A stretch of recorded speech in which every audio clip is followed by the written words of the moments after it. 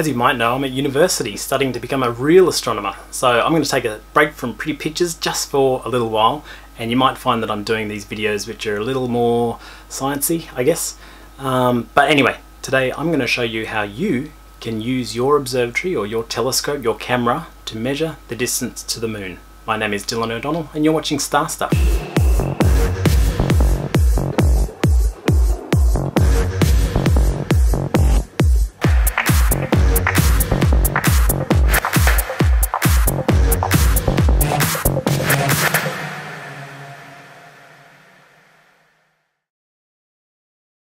So parallax is a method that you can use to measure the distance of something based on how much the angle of something in the background changes as you move from point A to point B. Camera 1, camera 2.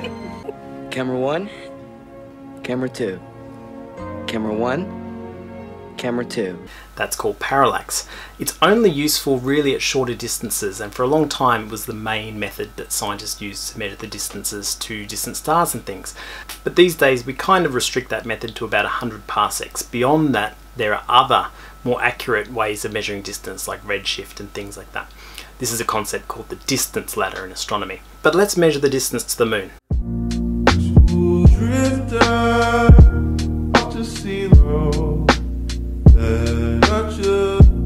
The first thing you'll need, of course, is a camera and maybe a telescope, but you don't necessarily need a telescope. For this experiment, I ended up using just a 200mm lens on a tripod. This one here, thanks Todd for letting me borrow this again. Now the other thing that you'll need, and this might be harder for you because you're an astronomer, is a friend. Yes, you'll need a second observer to take a photo of the moon at the exact same time, but that person needs to be a long way away from you. And in my case, I have a very special friend to do this experiment with, Terry Lovejoy. That's right, the Terry Lovejoy, famous comet discoverer who has discovered numerous comets from his backyard. So Terry and I got together and we organised this mostly over Twitter, and we basically synchronised one night and set up the camera to take an image of the moon using 400 ISO, f5.6, 200mm focal length and exposing for 1 second. Now you need to do this with an early or late phase moon so that the moon doesn't blow out all the stars. You want to be able to see some of those background stars.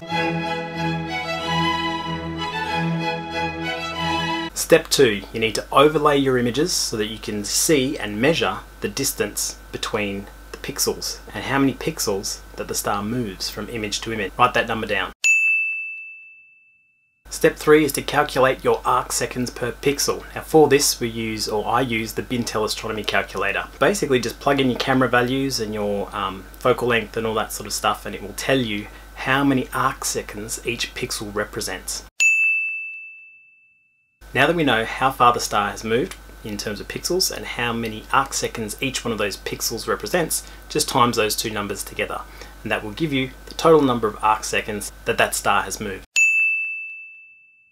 The next step is to write down how far apart you and your friend are.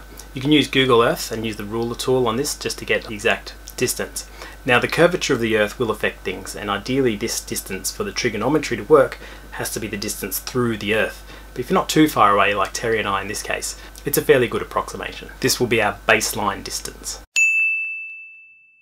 Now for the next step we need to calculate the parallax angle. So take that total movement and times it by 0.00027 repeating, which is the number of degrees each arc second is worth. Now later on we'll divide this by 2 because we want a right angle from the midpoint, but don't worry about that. Just write down that total parallax angle for now.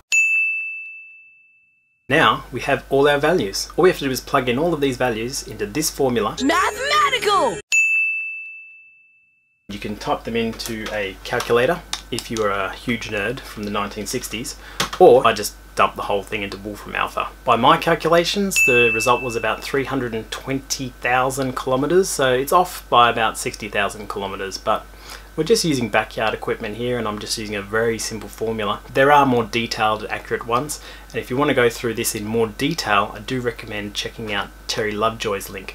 He did an independent calculation based on the same data, and a bunch of us astronomers on Twitter also all joined together and we all synchronized to take a photo of the moon at the same time so that Terry Lovejoy had more data to do this calculation with more accuracy. So there you go. What's the point of having all of this cool astronomy gear if we can't do a little bit of science here and there?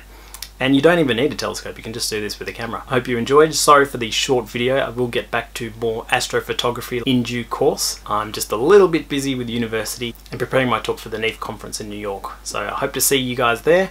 Please, if I've made a mistake, do sound off in the comments. I really enjoy seeing your work, and keep tagging me in those images because I do like to see them. Well, it's been a pleasure. And remember, everything is meaningless and we're all going to die.